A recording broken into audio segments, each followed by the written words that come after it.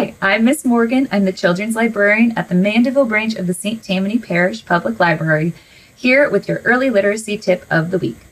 Just a quick recap, early literacy is what children know about reading and writing before actually learning to read and write. So helping children develop early literacy skills builds a foundation that makes them ready to read. So today I'm here to tell you a pre-literacy tip about singing and dancing, one of our favorite things to do, right?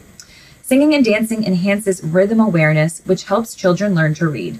For example, when we clap or march to the beat of a song to break up words or emphasize their meaning, children are asked to identify syllables, rhymes, units of sound, also called phonological awareness.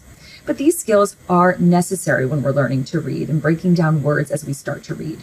We encourage singing and dancing all the time at home. You can sing to your baby by fitting songs into your daily routine before and during meal times and at bedtime. Encourage your child to feel the rhythm of music by dancing and clapping to sounds too. So doing both at the same time is really helpful. So an activity we recommend to help with this singing and dancing skill is we'll teach you a little song and dance. So this is called Dance Like Songbirds, and it's to the tune of Frere Jacques. Are you guys ready? And we also recommend you could have a feather with this or any other kind of prop, scarves. We love scarves during story time, right? Okay, but this is Dance Like Songbirds. And so let's get out our wings. Ready? Dance like songbirds, in the air, whirling, twirling songbirds, whirling, twirling songbirds, here and there, here and there.